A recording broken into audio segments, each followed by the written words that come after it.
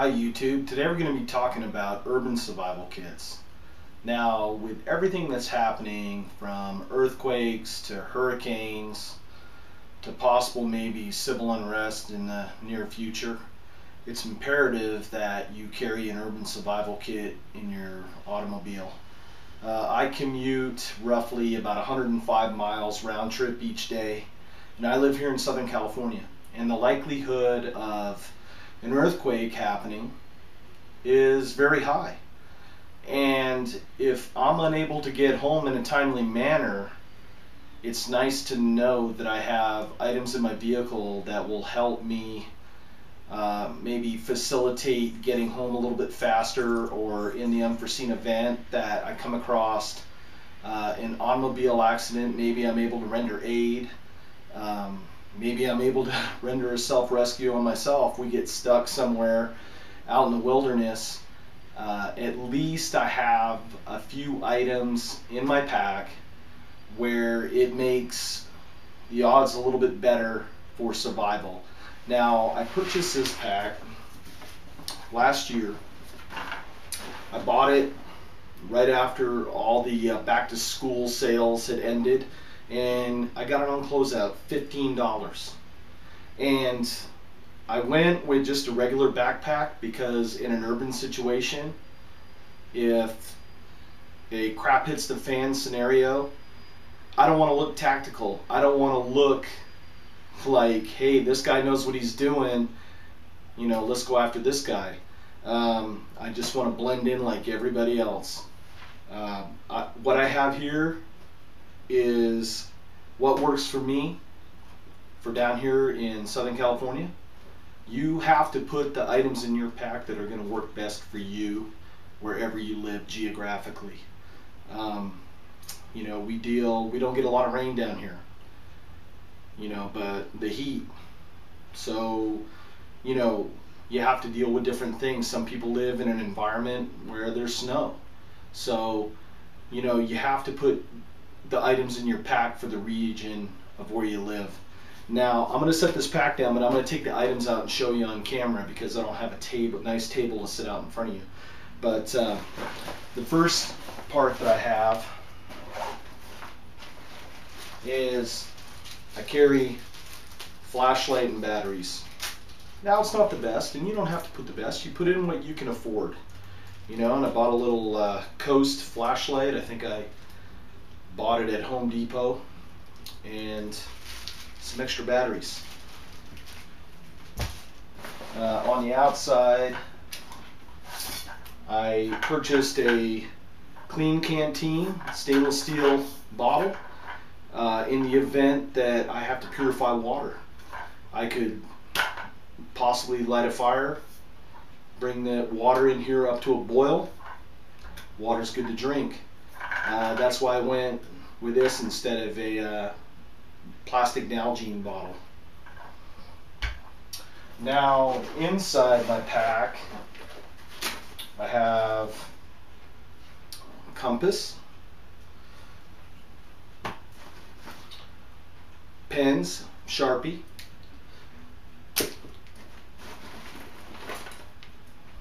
a knife sharpener and a whistle, you know, from Tops. Pair of gloves for when you're working. Could be working on an automobile, could be out in the elements. Just nice to have a good pair of gloves. I bought a pair of mechanics gloves. Picked up a Dajo survival knife. You know, it's $40, but it's good enough to leave in an urban survival kit. And it comes with its own fire starter and whistle, so I have redundancies in this kit. Remember, 2 is 1 and 1 is none, so I have another possible way to make fire in there. Delving inside my pack, I made a first aid kit. I went to an Army Navy store and I purchased a bag, and in this kit I have earplugs in case you get in a situation where there's loud noise. You never know. I have gloves, I purchased a needle set from Walmart. It has a bunch of different needles, all the way up to like a sail needle. You never know, you might have to repair your jacket. Heck, you might have to repair your shoes. You never know. I purchased these at Walmart. I use them when I go backpacking all the time. It's Coleman Bio Wipes. They work really well. They're biodegradable, and they're real handy to carry. They self-seal. I purchased a wound closure kit, because you never know. It has in there a syringe to irrigate a wound, clean it out, and hopefully you can cut down on an infection. It has antibiotic wipes. It has ways to close a wound with suture strips. So it's just one other thing in your kit to carry. And then just a basic first aid kit that I purchased at REI. One thing, you know, if I had to go on foot, or say the car breaks down, we're out in the woods, insect repellent. You know, I bought this at, I believe, Walmart. They have it like in the outdoor section, like a little travel section. Real cheap. I think it was like under $2. Have a standard cook kit, Walmart, real cheap. Have an MSR stove and a canister. That way, if I need to use that stainless steel bottle to boil water, you know, remember I said 2 is 1, 1 is none. So this is just something extra. You know, a hot meal goes really good when you're in a stress situation. I'm not going to show you all, but I have some Mountain House that I keep in there. You know, I'm looking at possibly 72-hour bag here, you know, to get home. So a few of the Mountain House. Here's my fire starting kit. In here I have a lighter, which is Surefire. Have some matches. Have a ferro rod, one of the Light My Fire ferro rods. And I have some cotton balls with Vaseline to help get a fire started. And I went out and bought some of that Gorilla duct tape, and I put it around the bottle, because you never know when you need duct tape.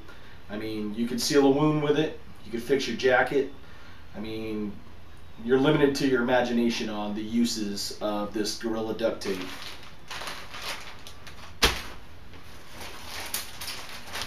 Okay, in this little bag, and I keep everything separate because you never know if something leaks. I don't like it all dripping through my bag. Maybe that's from my backpacking experience. Desk masks, you never know. Hey, 9/11 buildings came down. Would have been handy to have a desk mask. Even though this is a crude one, it's better than nothing. Tin foil. Could be used as a signaling device. Could be used as a windbreak around your stove. Could be used to cook with. I mean, you're limited to your imagination, like we were talking about before. Okay, what I have here is some black nylon coated steel leaders, and I put that in my kit because you could use them as snares if you had to. Just something else in your arsenal. You never know how long you're going to be away from home.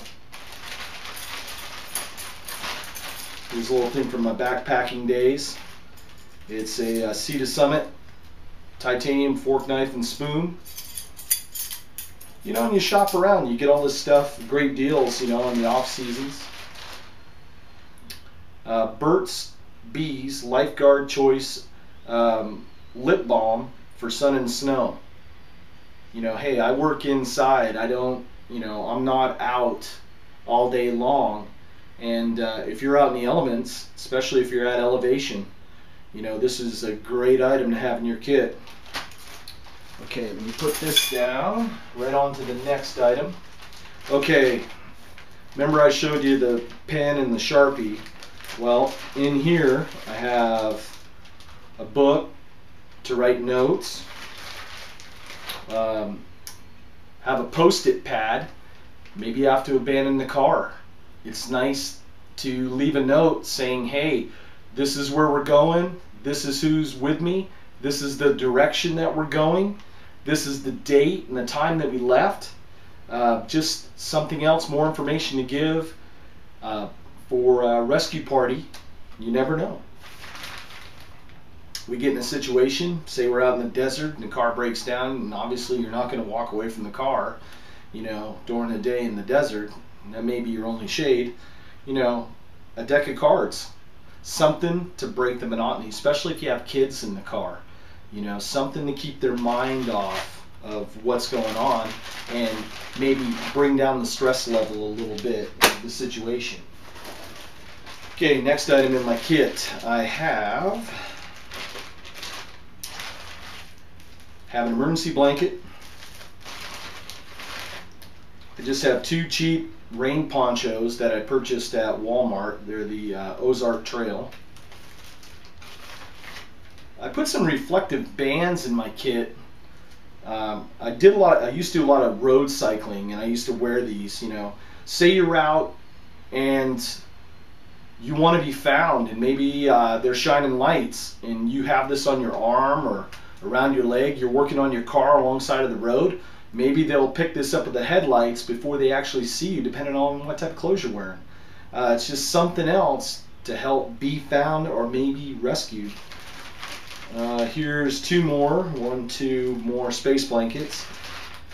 I keep a bunch in the car because you never know how many people are going to be with you. Here's the #1 item that I carry, toilet paper. Hey, it's nice to have it when you need it. Okay, now here's part of my kit that you just never know when you're going to need it, but it's nice to have it. Electrical tape, a hacksaw. Now what I did is I put some of that Gorilla Tape over the hacksaw blade so it doesn't cut through my bag for one or my backpack. So it's nice to have a hacksaw blade, a pair of wire cutters. Here's a cheap Stanley screwdriver that I bought that has 4 different bits. It's nice to have. A pair of scissors. You never know, you got to cut that duct tape or maybe some first aid items. Put some shop towels in there. I bought the heavy duty shop paper towels, so I put them in there. You just never know. And then I have in here a little Stanley cat's paw. And you never know, you might need a pry bar to pry something open. It works on doors, windows, Like I said before, you're only limited by your imagination. I put some duct tape on these too, just to protect the bag, protect my backpack. Also put in a map. Yeah, it's just a road map, but you get an idea of where you're at geographically and how far you got to go to get there. I put a chamois in there. You never know. You're wet, you want to towel off and dry. The uses of these chamois is unlimited by your imagination as well. It's just a great item to carry in your kit. And then I always bring 100 feet of paracord. Now, I don't need to tell you what you can use paracord for. I mean, you could rig a shelter with it. You can take the strands out if you had to sew with it. Remember, I had all the needles. There's 7 strands in here, and there's 7 strands of thread. If you had to repair that jacket or that boot or whatever, or did sutures on yourself in an emergency situation. So with paracord. And last but not least, my bartering item. Now, a little bit of whiskey, you never know. Sometimes it's good for morale, take the edge off. Sometimes maybe you need help from somebody and you say, hey, I'll give you a little haul off the whiskey bottle, if you help me out. You just never know. It's just one more thing in your kit to have in there, and it's a great bartering tool. This is Wingman, and I wanted to bring this all to you today to kind of show you what I carry in my kit. I welcome your comments of what you carry in your kit. Maybe if you have some video responses of what you carry in your kit, share them with me and we can both learn together. I appreciate you watching. Have a great day.